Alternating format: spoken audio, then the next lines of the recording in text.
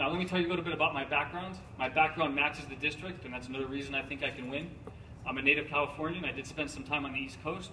I'm a Marine Corps veteran. Right. I'm a LAPD.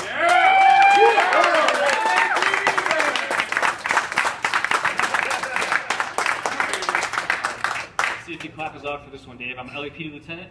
Yeah!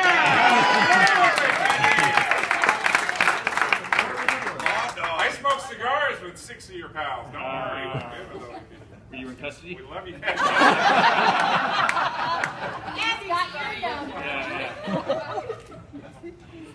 And I'm an elected member of the Agua Dulce Town Council. Right. They call me the unicorn. In Agua Dulce, I'm the Democrat. Okay? I can work both sides of the aisle. I can get along with people. And my wife and I have 4 kids, ages 5, 7, 8, and 10. The 3 oldest are boys, and the youngest is a girl. But I won't go into too much about my biography, because is Mark Archuleta here? Is Mark? Yeah, he famously said. Come on up here, Mark. Yeah, he famously said, "I look much better on paper."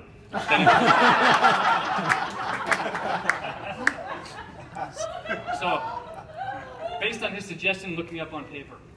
My good friend Mark. Mark, yeah!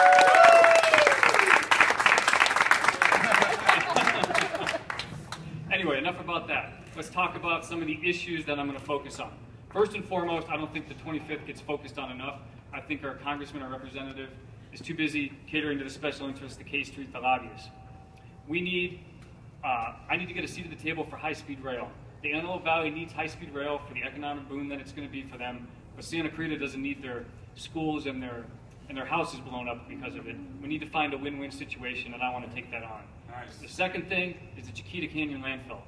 Just setting aside all the negative environmental impacts, the people of Valverde are being treated unfairly. It's unjust. I'm all about fairness and justice. Yeah. We can't have the largest landfill in the country in our own backyard.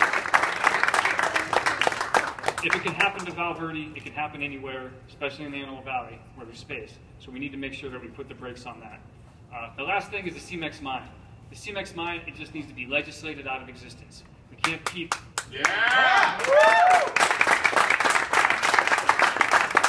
We can't keep coming back to this year after year and dealing with the bureaucrats, and it's a different bureaucrat every time. We need to just legislate that out of existence. Now,